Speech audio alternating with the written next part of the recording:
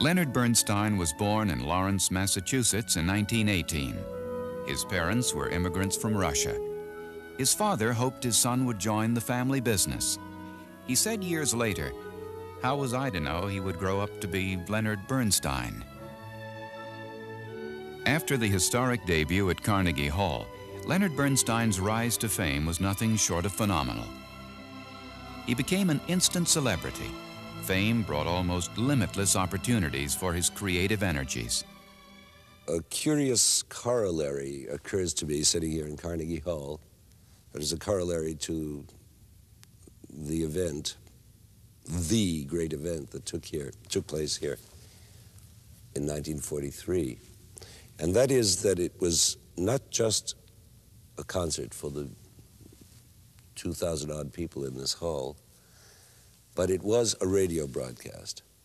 And I've said this before, but it occurs to me in an interesting new light because it was kind of prophetic that my debut as a conductor should have been involved with electronic medium, the medium of radio, because that was to play in its various other manifestations such a great part in the rest of my life since that day.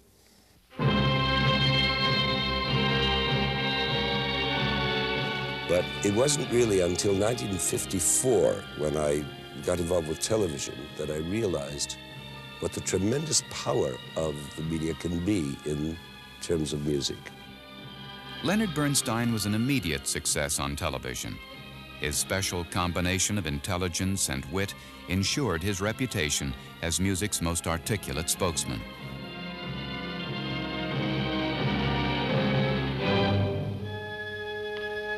Well, you see, they don't need me. They do perfectly well by themselves. So why is a conductor necessary, after all?